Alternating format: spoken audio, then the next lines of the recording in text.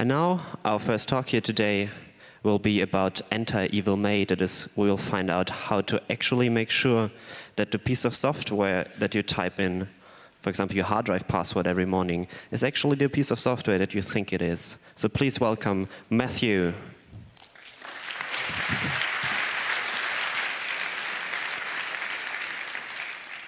Good morning. So first of all, I'd like to say that it's wonderful that so many of you have been able to make it to this completely unreasonable time in the morning. I appreciate that. So quick introduction. My name's Matthew Garrett. I'm a security developer at CoreOS, but I'm also on the board of directors of the Free Software Foundation. So while I'm very interested in security, especially very low-level security, securing the platform before we even get to the point of running applications, I focus as far as possible on ensuring that any security work I do still permits the owner of a computer to be the person who makes the ultimate decision about what they want their security policy to be, what software they want to be able to run. Because it's unfortunate when we make security choices that make it impossible for people to have free control of their own systems. So the quick, thanks. So the quick corporate sponsorship thing, we just opened an office in Berlin. Chat to me if you are interested in working on this kind of stuff. What I'm going to be talking about today is the problem of how you can fundamentally know that your computer is trustworthy. Now, in this case, when I say trustworthy, what I mean is the computer will not betray you. The computer is operating in your best interest. The computer is not choosing to circumvent your decisions and make life easier for people who are not you. And so we've seen cases where, for instance, in DRM, computers are untrustworthy because they refuse to let you do what you want to do. But from a security perspective, we also want to be sure that a computer is taking your secrets and holding them and treating them in a trustworthy manner. It's not releasing those secrets to anybody else. It's not holding on to them and then using them to leak data about you. So part of thinking about how we define the trustworthiness of a computer is knowing when we trust a computer. And up until the point where you start putting secrets into a computer, it doesn't matter whether it's trustworthy or not. It doesn't have any way to harm you. Now, secrets are obviously things like passwords, passphrases. Secrets are also things like your browsing history. Secrets are anything that is not information that you would necessarily wish to publish entirely. I'm only going to be talking about the former stuff, but in terms of building a fully trustworthy platform, you need to have trustworthiness from the very beginning of the boot process. Before you enter any secrets, your computer must be in a trustworthy state. You need to be able to look at your computer and say, I trust this computer. Because if that's not true, how do you know that the software that you're typing your password into is operating in your best interests? In the free software world, we can examine the source code. We can have a lot of people independently reviewing it. And that means that there is perhaps a higher probability of us being able to look at this software and say, yes, this software is trustworthy. But once that's been compiled, once that's on disk, if someone is able to modify that software on your hard drive, then it may transition from being trusted to untrusted. So if someone's able to get access to your system and then modify the contents of that, then you're in an unfortunate position. But it's worse than that, because that software is running on top of an operating system kernel. And how do you know that the kernel itself has not modified that software? A sufficiently modified kernel, a backdoored kernel, is able to arbitrarily modify the behavior of any user space applications. Even if you had some way to verify that your user space application was trustworthy, that the passphrase had the program taking your disk encryption passphrase had not been modified, if the kernel's been modified, it doesn't matter. The kernel can still subvert that. But say you have some mechanism to verify that the kernel is good when it's read off disk. how do you know that the bootloader that read the kernel off disk and then verified the kernel state didn't then modify the kernel, which could then modify the application and then store your passphrase or send it off to somewhere unpleasant? The bootloader, OK, say we have a means of verifying the bootloader. How do we ensure that the firmware that launched the bootloader didn't tamper with the bootloader that launches the kernel that can then be tampered with to tamper with the software that reads your passphrase? And fine, OK, we solve all of that, and then, well, fundamentally, at some point, the CPU itself is obviously executing this code, is capable of doing whatever it wants. And if the CPU is not trustworthy, then there is no way to trust the firmware, no way to trust the bootloader, no way to trust the kernel, no way to trust the password prompt. Figuring out how to trust the CPU is a hard problem. I'm going to ignore it.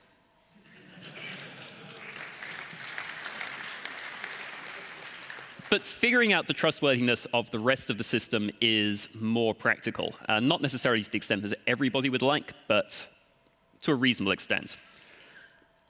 Now, trusted computing was a phrase that started appearing a little over 10 years ago in the early 2000s. And at that point, trusted computing, it was clear, was going to be used as a mechanism to ensure that our computers, the computers we owned, could be trusted by media companies, could be trusted by proprietary software developers. We felt that the way that trusted computing was inevitably going to be used was for our computers to be out of our control, that people would use this technology to restrict what we could do with our computers. Thankfully, none of that's happened. And there's various technological and political reasons for that, which I'm not going to go into today. But at the heart of trusted computing is a component called a trusted platform module. Most of the time, a trusted platform module is a small, discrete IC that's on your system motherboard. It's typically on the LPC bus. The TPM does not have any ability to access system memory directly. The TPM can only do what it's asked to do. The TPM cannot independently modify system state. The TPM has no way of reaching out and looking at the contents of RAM and figuring out what you're running. The TPM can only do what it's told to do. It can only know what it's explicitly told about. If you never run any code that touches the TPM can do nothing. The TPM cannot phone home on its own. The TPM cannot interfere with your ability to run software. For the most part, on free software platforms, we have completely ignored the TPM because most things we could think of to do with it were not particularly beneficial to us. Now, the TPM has one fascinating feature, which is inherent to the trusted computing goal, the idea that we can define whether a computer is in a trusted state. And that's something called measurement. In secure boot, each component verifies a cryptographic signature on the following component and refuses to run it if that signature doesn't match. In trusted computing, your ability to run arbitrary software is in no way restricted. There is no validation of signatures. There are no keys involved in this at this stage. Instead, every component measures the next component and stores that in the TPM.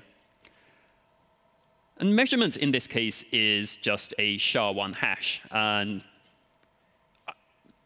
just as a brief clarification here, the TPM spec version 1.2 is what I'm mostly going to be talking about today. TPM spec 2.0 is now available, and devices are beginning to appear. But pretty much every single TPM that's currently available in the wild is a 1.2 device, and they only implement SHA-1.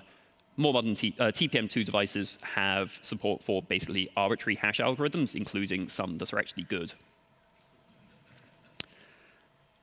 So in a measured boot, the first component looks at the next component to be executed, and before executing it, takes a SHA-1 of that.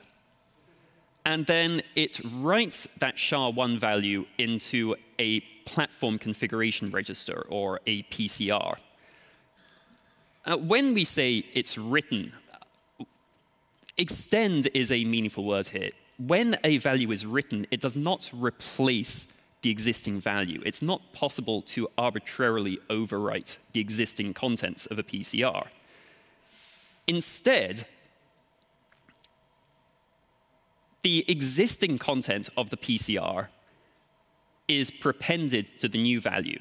So you had 20 bytes in the PCR, you wrote a 20-byte SHA-1, and now you have a 40-byte value. And that 40-byte value is then again hashed, again with SHA-1, and the PCR is set to that value. So this means that the new value of the PCR depends on the previous value, which means that there's basically 3 ways to get a specific PCR value. And those are break SHA-1. So if you're able to figure out a way to add 20 bytes of arbitrary data to the existing PCR value such that you control the new SHA-1 value, then you can completely break trusted boot. If any of you know how to break SHA-1, I'm going to be a little bit unhappy, and various other people are going to be very, very unhappy, and we're all going to have bad days. So again, I'm going to ignore this possibility because it's far too terrifying and we can't do anything about it anyway. Another is to trigger execution of arbitrary code through unmeasured data. Measurement typically only measures the code. Now, there's a few exceptions, but basically it measures the code. That code has to operate on data. As a species, we're pretty bad at writing code. We're even worse at writing code that deals with data, and we're astonishingly bad at writing code that deals with arbitrary user-provided data. A break in trusted computing process was demonstrated by the Invisible Things Labs through the simple expedient of noticing that the firmware allowed you to provide a boot/slash picture in the firmware. And this meant that people buying the boards from Intel could replace the boot splash with something including their company brand rather than just having a generic Intel logo. The problem was the format was BMP, the old Microsoft bitmap format. And that includes run length encoding support. You can say the next value represents 256 of these values. So it's a lossless compression mechanism. There was nothing in the code to check that the run length encoding did not result in you overrunning the buffer that the bitmap was being decompressed into, which let you overwrite arbitrary code in the firmware. And then, since the bitmap was unmeasured, you then had arbitrary code execution, which meant that you could then modify the following stage, but write the correct SHA-1 value into the PCR. So everything would look good. If your firmware is not trustworthy, if your firmware is not competent, then your firmware cannot be trustworthy. So the fact that the majority of us are running proprietary firmware with no available source code and we can't verify that any of it is any good whatsoever is a minor problem here. And finally, you can perform exactly the same sequence of writes to the PCR. And this is what happens in a normal boot. If nothing's been modified, then the SHA-1 of every component will match. You perform the same sequence of PCR updates, and you end up with the same PCR values. So that's great. If the system boots correctly, then the PCR values will always be the same, as long as none of the systems have been as long as none of the components have been interfered with. But there's a minor problem here. How do we read those values? And the straightforward answer is very simple. We just ask the TPM what the PCR values are. There's a command you send to it, and then it gives you back the PCRs. So that seems like a straightforward answer. But the TPM is hardware. We talk to hardware through the kernel. The kernel can just lie to us. The kernel could give back whatever PCR values the kernel wanted to. And this, again, is kind of a problem. The entire point of this is to determine whether we can trust the kernel, and if the kernel's untrustworthy, we have no means of determining whether the answer is accurate or not. If we get back incorrect values, we know something's wrong, but getting back correct values does not mean that everything's OK. So the standard way of dealing with this was something called remote attestation. And this was the thing that we were most concerned about in terms of trusted computing back in the early 2000s. Remote attestation is a protocol where the TPM has a cryptographic conversation with a remote server.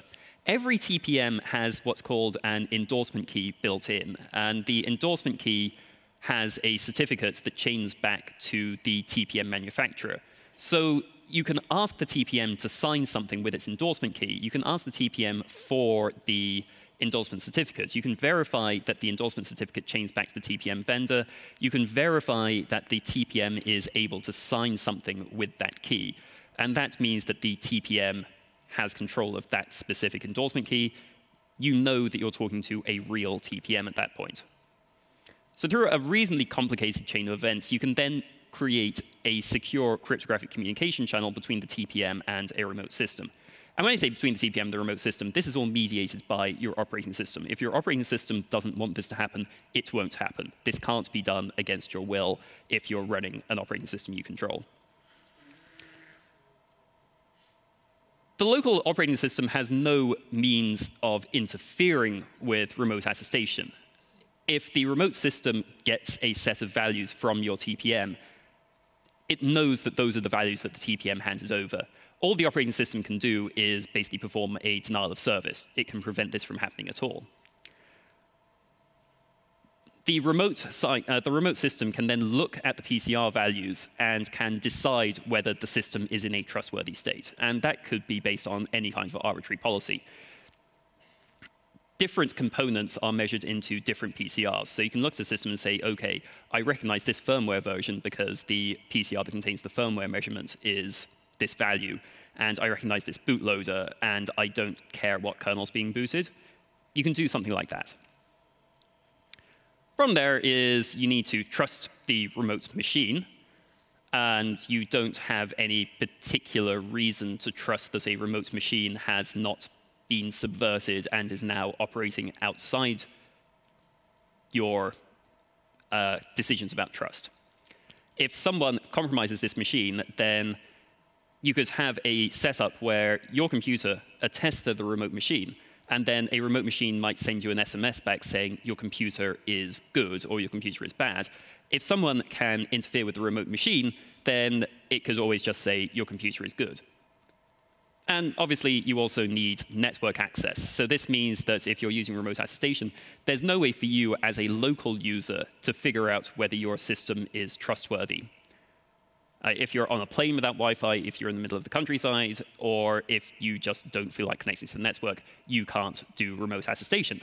So it's not ideal. And then how does the remote machine communicate back to you?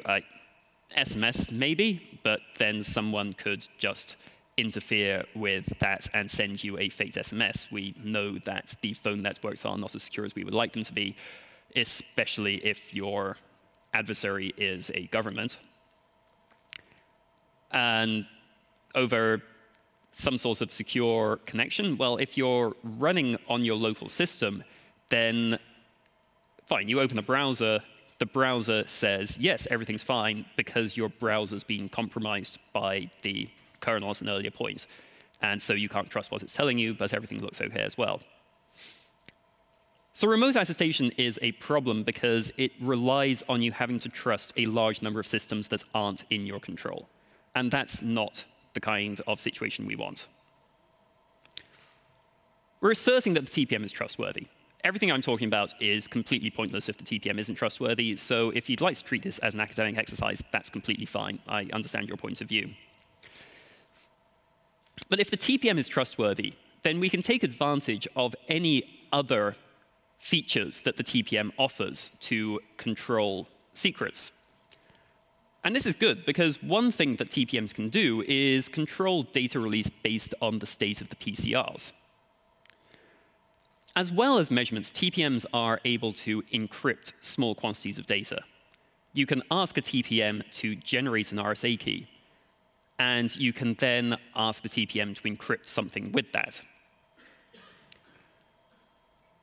And the cool thing here is you can ask the TPM to encrypt that data along with information about the PCR values. Now, the key to decrypt this data is kept on the TPM. The private key is never in system RAM. It's never on your hard drive. This data is encrypted with a key that is in the TPM. So there's no straightforward way for someone to get hold of the private key that they need to decrypt this. If you have the PCR value set, then when you put the data into the TPM decrypts it and then looks at the PCR values and compares those to the values that it has recorded. And if they match, it will return the encrypted data, the decrypted data. And if they don't match, it will return an error. So this means that it's possible to have a secret that will only be released if the TPM is if the measurements are good, which then should indicate that your system is trustworthy. So you could use this, for instance, as a way of storing your disk decryption key. And that means that someone who, if your boot process interferes with, if the measurements no longer match, the TPM will not release the disk decryption key. And as a result, your bootloader will not be able to decrypt your hard drive, and your system will not boot. Now, this doesn't protect against the case where someone just steals your laptop. If that's all you're doing, then all they need to do is turn your laptop on, and it'll boot. The TPM is not verifying that you are the person booting the system. All the TPM is doing in this case is verifying that the boot state has not been tampered with. So, OK, we can deal with this. You enter a passphrase as well. So the system boots. The TPM decrypts the key. If the TPM successfully decrypts the key, that's half of the process. We still need you to type in a passphrase in order to decrypt the key through a second stage and actually allow you to access your hard drive. So this seems safe, because if someone steals your machine and turns it on, then they still can't get access to your system without your passphrase. And if the boot process is tampered with, then the first step of this will fail, and the system will not prompt you for the passphrase. There's a problem with this line of thinking, which is, fine, you boot your system and you get a password prompt. And you think, OK, the system is in a secure state. I can trust this system. I can type in my password. And you type in your password, and you hit enter, and it looks like the system is booting. And then, oh, no, Linux is bad. This happens. I'll try turning it off and turning it on again. And you turn it off, and you turn it on again, and you get your password prompt again, and you type in your password again, and the system boots. And so everything is fine. Software is bad. We're bad at writing software. This is unsurprising. This happens. How many of you have never seen a kernel panic at boot? Awesome. Nobody put their hands up. So great. This seems like a thing that might just happen, right? Now, the problem is, how do you know what's actually printing that? You have no way at this point of knowing that this password prompt is legitimate. Now, you do know that if the boot process has been tampered with, that the TPM will not release the secret, so the passphrase on its own is useless. But you still don't know that that's a real password prompt. Someone could have infected your system with some code that modified your boot process and then put up a fake password prompt waited for you to type in the password, saved that password somewhere, printed a fake kernel panic, and then uninstalled itself. You reboot, and now everything works correctly because your boot process is now trustworthy. The problem is there's now a copy of your passphrase somewhere on your system that an attacker can get hold of. And now they walk in, steal your laptop, they have your secret, and they have your passphrase. So this is not ideal. The problem here is that you're still typing in a secret before you know that the system is trustworthy. Now, the idea here is the Evil Maid attack is one where, say, your laptop is in a hotel room, and an adversary enters your hotel room while you're out, tampers with your system, and then leaves. Your system has now transitioned from being trustworthy to not being trustworthy. Anti Evil Maid was a technology developed by Joanna Rutkowska at Invisible Things that was intended to make it less practical for this. Rather than just blindly typing in a secret, you would instead have a mechanism by which the system would prove to you that it was trustworthy in advance. And this time, rather than just encrypting a disk encryption secret, you encrypt a phrase that's only known to the user. So when you install Anti Evil Maid, you type in a secret phrase that nobody should be able to guess. That's then encrypted with the TPM and again sealed with the specific set of PCR values. So system boots, and then if the system's in a trustworthy state, that secret can be decrypted and then printed. And if you see that phrase, then you know that your system's in a trustworthy state. If you don't see that phrase, then you should not consider the system trustworthy, and you should not type anything into it. There's a couple of problems with this. And the first is that if it's always printed, if you have this as part of your normal boot process, then someone can just walk up, reboot your system, read the phrase off the screen, and then install some malware that prints the same phrase, even if your system's not in a trustworthy state. So there's a way around that, which is that rather than having the secret stored on the system, you store the secret on a USB stick. And then when you boot the system with the USB stick, then the secret can be decrypted and printed.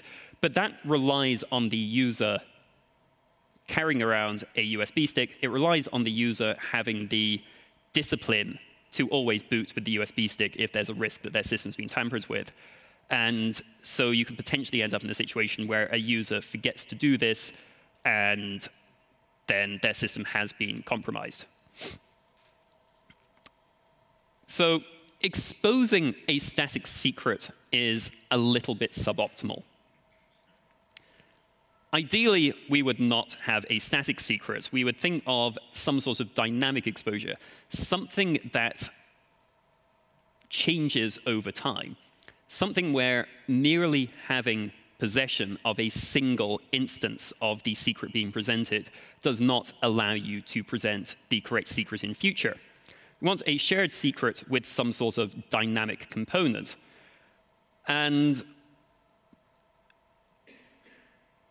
I would really hope that all of you are already using something along these lines. If you're not, you should feel bad, and then you should go and enable it immediately, because this is basically the design goal of TOTP, the protocol that's used for the majority of two-factor authentication. You have a secret when you're logging into a website. When you enable 2FA, the website generates a secret and stores it, and the website typically prints a QR code, and you enroll that QR code on your phone, and now your phone also has a copy of the secret. But the authentication that you present is based not just on that secret, but also on the current time. So there's an algorithm by which you take the secret, the time, and then you generate a 6-digit number. You present that 6-digit number to the website. The website then verifies that that's the correct number, because the website also knows the secret, and with luck, the website also knows the time of day. That's pretty much a solved problem. And this is nice because it's very easily available. You can get lots of two-factor authentication apps. You can get free software two-factor authentication apps. You can run free software authentication apps on free software operating systems. You can even run them on free software operating systems that run on top of basically free firmware. So that's nice. Users have been trained to understand this kind of thing fairly well. Lots of people use two-factor authentication, and somehow the world hasn't ended. So we can probably assume that users are reasonably familiar with the idea that you have this magic 6-digit number, even if they don't understand the technology behind it. So what we can do is seal the TOTP secret to the TPM. Print a QR code that then allows the user to share the secrets between their laptop and, say, their phone. And then on boot, we print a 6-digit number. And then the user checks their phone and checks whether it's the same 6-digit number. And if the two numbers match, then the system is trustworthy. Or, there's a 1 in a million chance that the system was compromised and you just happen to get the right secret. You could use longer numbers if you want. So I'm going to give a quick demo of this.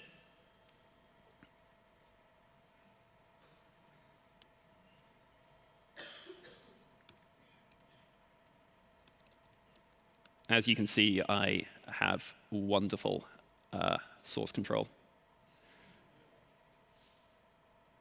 So I simply run the sealed TOTP application. This case, I'm running this as root because this version of it talks to the TPM directly through the kernel interface rather than using the TPM daemon. And then, whoa, there's a QR code. Isn't ANSI wonderful? So if I make that a bit smaller, anybody with a phone in the audience can now steal a copy of this secret. Anybody watching this on. So I'm then going to, not actually use this secret for anything important, because I'm not an idiot. And then if I run this, I get a 6-digit number. And if I had enrolled that QR code on my phone and looked at it now, it would show the same 6-digit number. I'll leave this up to the audience to verify whether this is the case afterwards. Just as a reminder, if you're attempting to do this while watching the video later, it won't work because time has passed, and that's kind of the point. So back to this. Still a couple of problems with this, and the first is that the secret exists in RAM. The TPM itself cannot do the TOTP generation, and so we have to allow the TPM to decrypt the secret and then release the secret into RAM. And that means that anybody who's able to access the contents of RAM is able to access the secret. Now, if they've compromised the boot process, this isn't a problem because the TPM will refuse to release the secret. But there are memory-based attacks that you can perform even if the system's in a trusted state. Like if you have any externally accessible DMA-capable buses, like ExpressCard or Thunderbolt, you can just DMA the secret out of RAM. So you really want the IOMMU to be enabled. Unfortunately, many free operating systems still disable the IOMMU by default, even if the hardware supports it, because we're bad at software. Also, Intel are bad at GPU design, but that's another story. So we can think about alternatives, and one option is that TPM keys themselves. When we generate a TPM key, we can ask the TPM to restrict that key to specific PCR state. That is, the TPM will not be able, will refuse to perform any encryption, decryption, or signing operations with that key unless the PCR state matches. So we could generate a key. We can seal that to the TPM. And then we can ask the TPM to sign the current time of day. And the TPM can then provide that signed object to us in some way, like maybe printing another QR code. And then you can verify that the signature matches. So we may, for instance, have an application where we enroll the public key on your phone, have the TPM sign the time, print a QR code, you scan that QR code with this application. The application then verifies that the QR code is signed correctly. Problem is that requires us to write new software. I really dislike writing software, so it's unfortunate that I have to do that for a living. It's less familiar to users, and one of the big problems with security is making things as easy for the users as possible. Asking them to do something new and different and exciting every time they boot their system is not ideal. So is there anything else we can do? And, well, OK, we could generate a key outside the TPM. We could then import it into the TPM, so it's now under the TPM's control. Rather than signing the time of day, we could encrypt the time of day, hash it, and then extract 6 digits and print them. Now, this is very like TOTP, but it's incompatible. You could then so you'd still need a different application on the phone, but in this case, the behavior would be very similar. It would be probably easier to train users. The downside to this is that in order to verify this, because we're doing encryption, the phone also needs a copy of the same private key, which is why we have to generate the key outside the TPM rather than in the TPM. And the problem with generating a key outside the TPM and then importing it into the TPM is that due to some unfortunate design decisions, any key that's been imported into a TPM can then be exported from the TPM. So anybody could then ask the TPM to just release a copy of this key. So if anybody is able to get hold of your system and execute arbitrary code, they could then just extract that private key from the TPM, and then they'd be able to fake things at a later point. And maybe we're overcomplicating things a little. Maybe there's benefit in additional simplicity, because apparently simplicity is a virtue. Something that is repeatedly stated by operating system authors, and apparently they don't understand either the word simplicity or virtue. TPMs have a bunch of GPIO pins. This is nice. You can attach interesting bits of hardware to your TPM. Now, it's not immediately obvious why you'd want to do that, because you can't execute arbitrary code on the TPM. But access to the GPIO pins can be restricted based on the PCR state. You can set things up such that you can only write to the GPIO if the PCR state is correct. So you, for instance, attach a small LED to the GPIO pin, and then at boot, the operating system attempts to write to that LED. If the PCR values are correct, it can do so, the LED turns on, and your system's in a good state. So, hooray, this seems pretty awesome. We can just, and this is a very easy modification to make to laptops. We just need an extra LED that's tied to a GPIO line on the motherboard. So, cool. Turns out that it's quite easy to just attach things to LEDs to make them turn on. So the hardware that you would require in order to attack this is not particularly complicated. Yeah, so it's kind of a nice idea, but it's not ideal. Another thing is, we've been thinking about using the screen or using an LED for communication. We could instead use some other interface. And an example of that is NFC. So you could, for instance, basically perform remote attestation over NFC. Your system boots to a certain point, and then some sort of prompt appears. You walk along, you tap a physical object you have in your possession against the machine, and then communications performed. The TPM produces some sort of signed material, passes that to the device. The device verifies that this is correct. And one of the nice things about this is that you can now also move away from things like having a passphrase. You can have a secret that's embedded in the physical device. And if you don't tap the physical device against the system, that secret is not provided. And so the system refuses to boot. And one of the nice features about this approach is that you can't just ignore the prompt. If I get a 6-digit number on the screen, then I can still just skip verification and go ahead and type in my secret. In this case, if I always have to tap my phone or something else against the laptop, and if that does not automatically result in the system then booting completely, there's no way for me to forget to do this. If I don't do this, the system doesn't boot. And this means that you can ingrain appropriate behavior into your users. It's much easier to train users if there's no way they can get it wrong. I have previously worked as a sysadmin, so this is unfortunately personal experience. And problem here is, well, you're still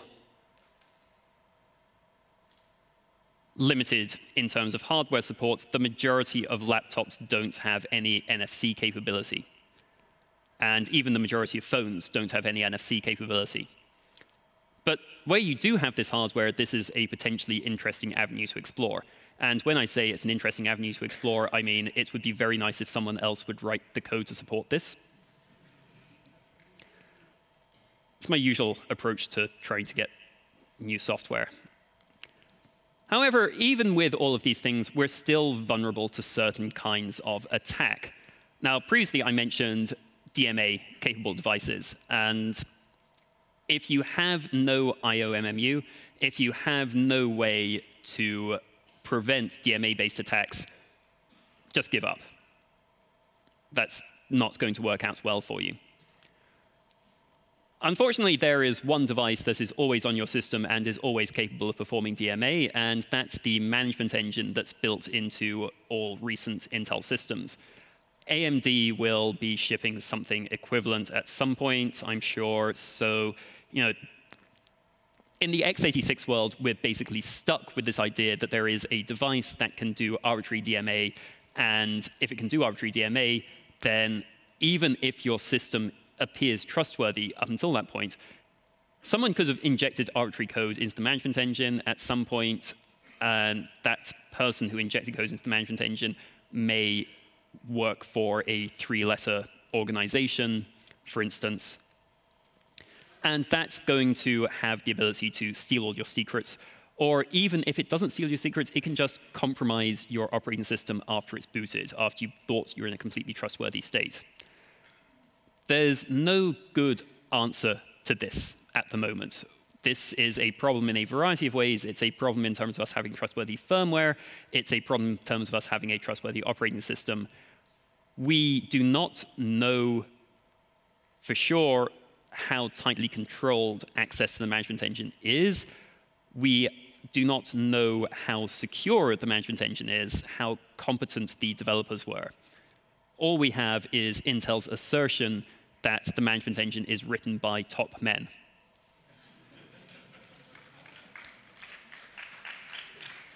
Having seen various bits of code that Intel have produced over the years, I would not want to state that Intel are always good at writing software. And obviously, you can attack the TPM itself.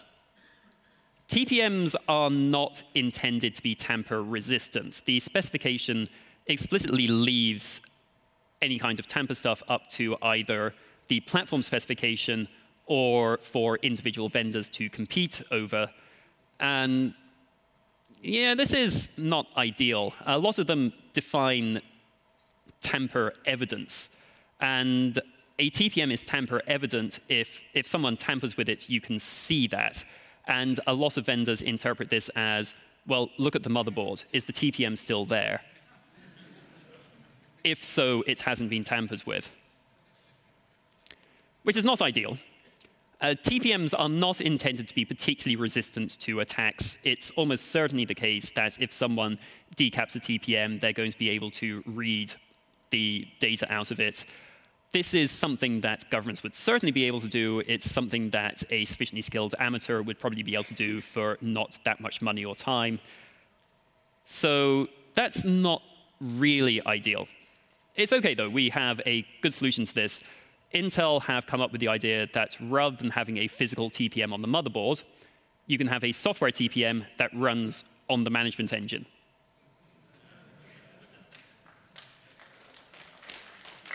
Awesome. And obviously, all of this also relies on you having a TPM. As of July this year, all systems with Windows 10 certification will be required, all new systems with Windows 10 certification will be required to ship with a TPM. So that's nice. Thanks, Microsoft.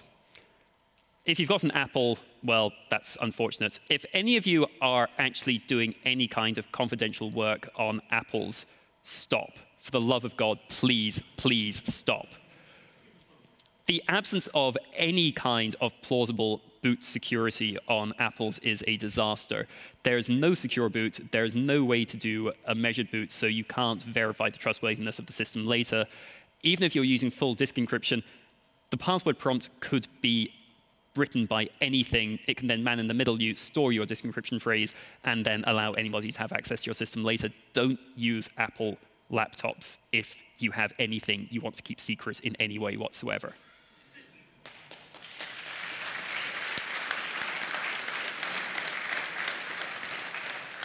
Well, obviously, if hardware isn't trustworthy, we have no mechanism to build trust. If the CPU can't be trusted, there's no way we can build a trustworthy laptop.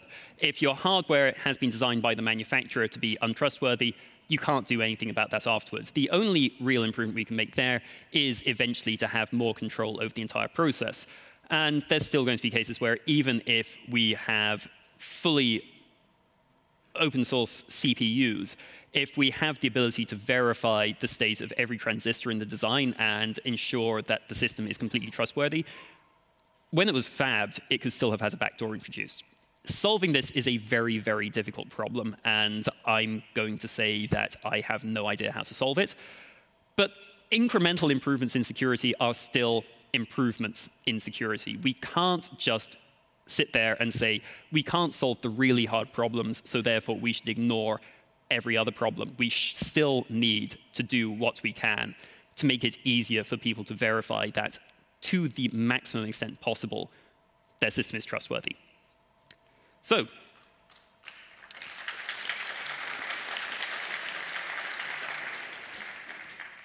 there is some code available. For this to work, for you to be able to do trusted boot, you need a bootloader that does full TPM measurements. I have a set of patches to the shim first-stage bootloader that supports doing measurements. I have some patches for Grub that also support doing measurements. The combination of these means that you can then have a completely measured boot process up to the point where the kernel starts. So the init.rd is measured, the kernel's measured, Grub's measured, shim's measured, any module that Grub loads are measured. I'm even measuring the commands that you type into Grub, which is maybe overkill. And then the code that I demonstrated for generating and encrypting the TOTP secrets and then decrypting those is available there as well. Ideally, we would integrate these into systems such that it's very straightforward for users to just enable this functionality. There are some additional complexities around this, which I'm happy to talk to people about if they're interested, but it's sufficiently subtle that it's probably not worth it right now. Anyway, we have about 10 minutes left, so if we could go to some questions.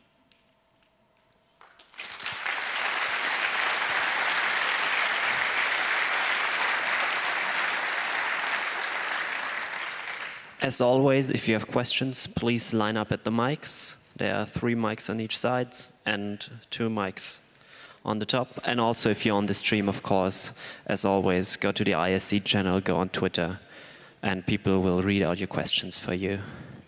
We'll actually start from the internet, please. Thank you. We had some discussion on the IRC whether it would be possible to use the NFC approach, but instead replace it with, for example, a QR code, so that the TPM presents some signed material in a QR code. The phone verifies the signatures, produces a 6-digit number you have to enter in your computer to proceed with a secure boot. Yeah, I don't see any reason that that wouldn't work. Sure. Yeah, so you would need to ensure that the application didn't just provide a 6-digit number, but the application also printed an indication as to whether the certificate verified. But yeah, I don't see any reason that that wouldn't work. Microphone number 8, please. Yes, thanks for the great talk. I would like to know how, if you seal the TPM stuff to the configuration registers, with your bootloader signature and stuff, how does this even handle updates? That was the subtlety that I was hoping to just conveniently elide right now. There are a few ways of doing this. So, for instance, you could pass, when you perform an update, when you know that the measurement is going to change, you could have a mechanism for passing that information back to the bootloader. The bootloader could then, rather than loading the kernel and initRD, could instead just perform the same measurements, but rather than booting the kernel, it can then unseal the secret, reseal it to the new values, and then reboot, and then that would work. That means that you need to have a secure communication channel between the operating system and the bootloader. I think there's a couple of ways you could potentially do that with EFI authenticated variables, but this is a thing where the way that most existing implementations get around this is that when you do an update, the secret is unsealed and then saved to the hard drive. You then boot without verification, and then you reseal it. And that's not entirely ideal. I think that maybe ends up encouraging users to behave in a reckless manner. But yeah, the state of the art here is mixed. Even proprietary operating systems don't do a great job of it. I think that that's something where we could come up with something better, but it's going to be some work figuring out exactly how to integrate this with update mechanisms. It's possible, but it's not convenient. Microphone number 1, please. Hey, sorry if you already answered this. I was late to the talk, but have you ever looked at the Chrome OS security design and their use of TPMs and secure boot? I mean, they control the hardware platform as well. So right. So Chrome OS is basically in the state that the TPM is the root of trust, and you then have secrets for things like hard drive encryption tied to the TPM. This does ensure that if the system is no longer trustworthy, that you do not have access to your secrets. But it's still vulnerable to the state where you have a compromised boot system that then presents a fake prompt for you to type in your passphrase or something, and then reboots itself. So Chrome OS gets a lot of the way there, but it's still vulnerable to certain classes of attack. The laptop doesn't do a good job of proving to you that it's in a trustworthy state. It merely asserts that it is. okay, thanks. I'm not entirely sure if that would work, but I'll think about it. Thanks. Microphone number 2, please. Okay, I have 2 small questions. The first one would be, why is the TPM on the motherboard and not just integrated in the CPU to prevent, to just remove it or something?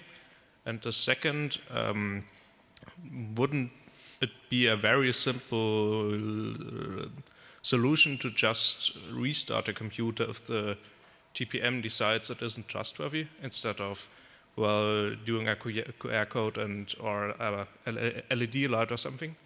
So the first question,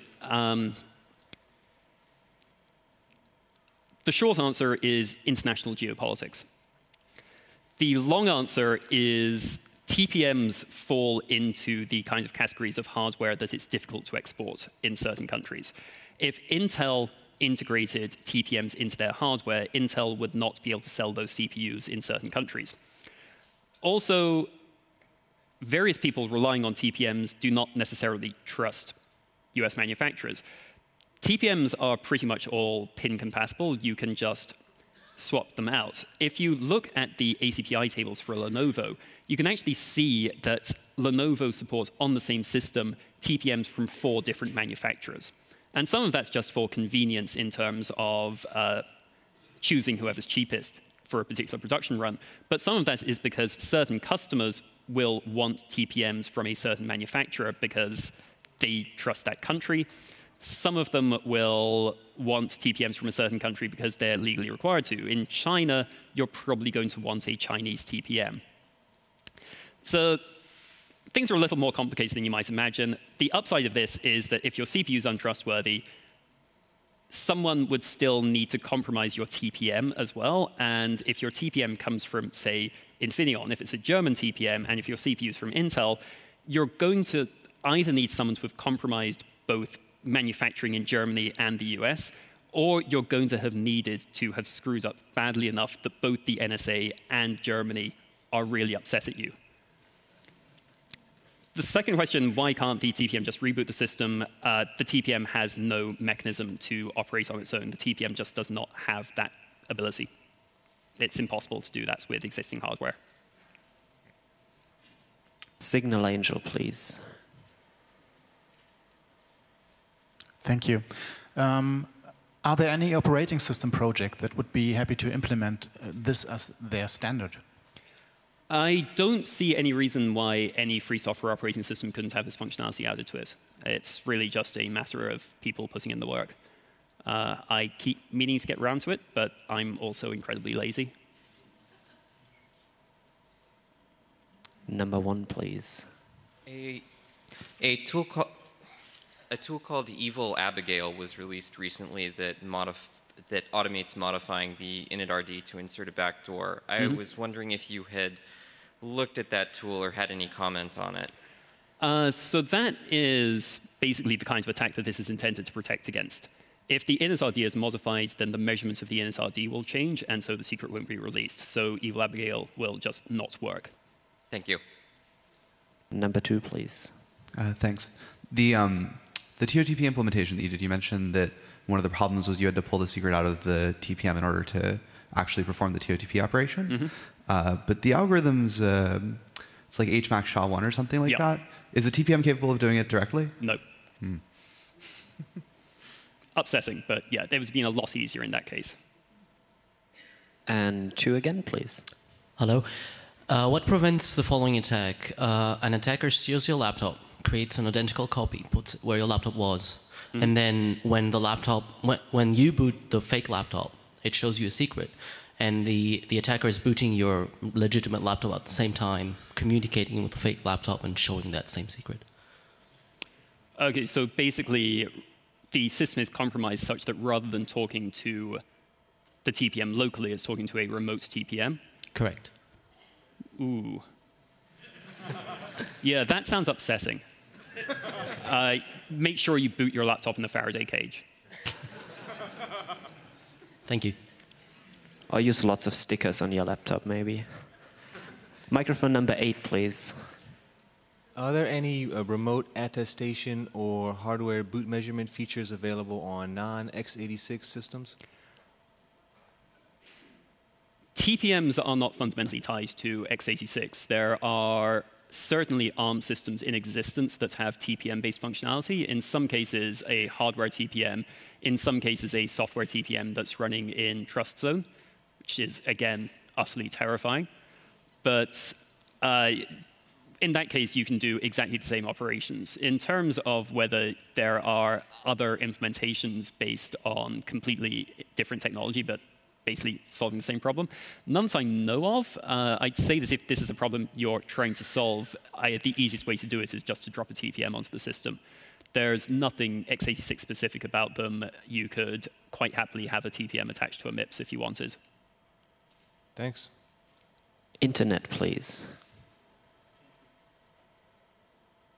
Thank you. What is the difference between your code compared to SecureGrub 2? My code and SecureGrub 2. So SecureGrub 2, is that the one from the, I can't remember their name, the French organization? OK, anyway, that's my recollection is that other implementations only support TPMs on BIOS systems. My implementation also adds support for EFI. So you can combine this with EFI Secure Boot, and you can have verification of the state of. One of the nice things about the Secure Boot of EFI implementations of this is that your key database is hashed into a PCR as well. So you can verify in the same way that nobody's tampered with the key database. And if you're really, this allows for some interesting policies, like you can only seal against the firmware and the key database, and then you can just assert that secure boot resulted in everything else being trustworthy. And that makes updates simpler because signed stuff just boots magically without you having to interfere with it. Anyway, yeah, I think that's the main difference. And that's it. Please once again thank Matthew.